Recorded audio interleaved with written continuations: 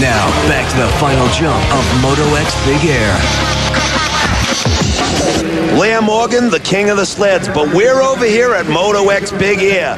Trevor Vines has some work. He is in 10th place. This is not good, and I know Trevor is not happy. He needs to pull out a spectacular trick right now. He's got a sick lid, Jerry. I know you painted that thing, going for the cliffhanger, not getting the extension, one-handed lander, but hey, his helmet's beautiful. Shiny lid. Trevor Vines with a tough day. I don't think that's going to get him out of the cellar. So I believe Ox is going to beat him. Trevor's going to leave Winter X with the 10th place.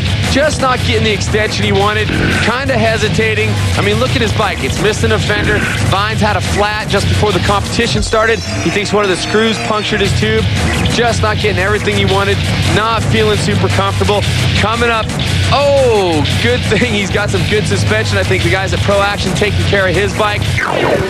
Was Vinesy trying to land with one hand? I don't know. You have to do things like that if you want to move up out of 10th place, but it didn't get it for Vinesy. His day's over. Good to see him here at Winter X, though.